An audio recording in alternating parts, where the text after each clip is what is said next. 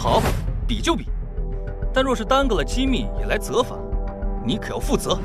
陈师兄，那武哲可是有着金丹境的实力。放心，我有数。陈师弟，待会儿在演武台上，我可要好好让你体验一下来自师兄的关爱。哎，快走！听说陈师兄要和武师兄比试了，我等凑热闹专业户，这等大事不能错过。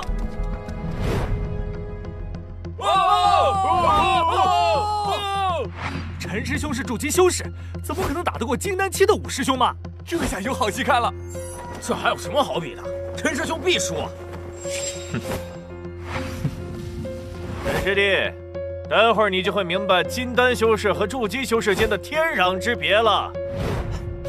陈云自知不是武师兄的对手，所以想请武师兄先指点师弟3招剑技如何？这小子在打什么鬼主意？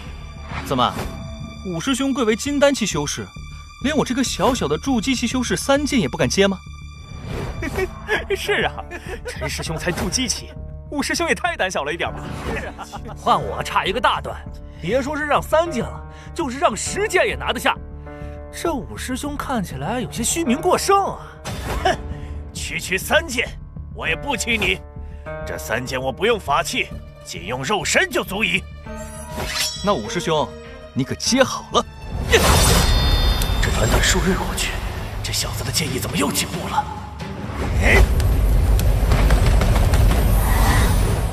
陈师弟，这剑意好像不好。无耻小贼，竟然趁我说话时偷袭！武师兄这最后一剑，你可接好了。这小子前2剑的剑意居然还藏拙了！我的天，陈师兄，这还是筑基期的实力吗？难道修的是假筑基？武师兄用了法器，居然还流血了！我倒是觉得是那武哲名不符实。武师兄受教了。果然，筑基与金丹有天壤之别。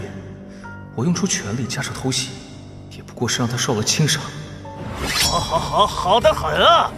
接下来就让你见识一下金丹期修士的实力。陈云，看招！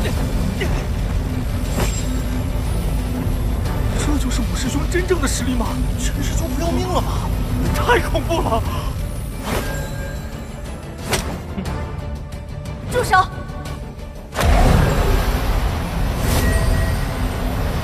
李世云，你要拦我？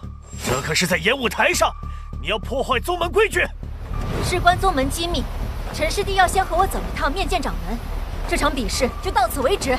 什么狗屁机密，都是借口！这小子斩了我3剑，其实想走就走，未免有点不把我武哲放在眼里了。我说你怎么有胆接我的比试？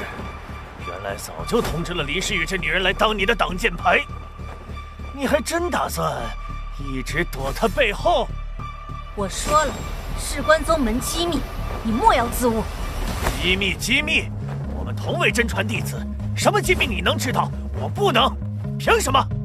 就凭我已经是黄血元婴修士，宗门的7长老。不可能，这怎么可能？天啊！林师姐居然已经是元婴境界了！太好了，我凌霄宗又添一长老。林师姐不愧是我们凌霄宗第一天才！恭喜林师姐！太好了，林师姐既然突破了元婴，倒是可以聊一聊那2长老的虎须。我不信，就算你成了长老又如何？这比试是我和陈云的事。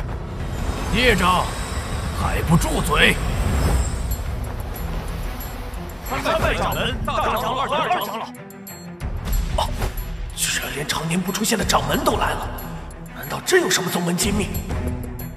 还有那景雨夜，为什么会出现在这里？难道……可恶，这家伙笑什么？难道是他早就算好了一切？陈云，你且随我们来宗门内阁，详细汇报一下你此行的经过。掌门，在此之前，我想向掌门汇报一件事。什么事？武师兄指使景雨燕在此次任务之中对我下毒手，妄图想要将我谋害。而幕后黑手正是二长老。啊！我的天，我没听错吧？二长老和五师兄想要暗害陈师兄，这可是触犯了宗门大忌啊！休要在掌门面前胡说八道，有何证据？证据？证据不就在掌门身边吗？啊！景雨燕，难道他敢背叛我们？掌门，景雨燕，你作为宗门弟子，当实事求是，可不要胡乱开口说话呀！完了，这下彻底完了。景雨嫣，你放心大胆地说，老夫在此，只要你说的是实话，老夫就能替你做主。景师姐，你我恩怨至此，若是想要了结，就看你是否诚实了。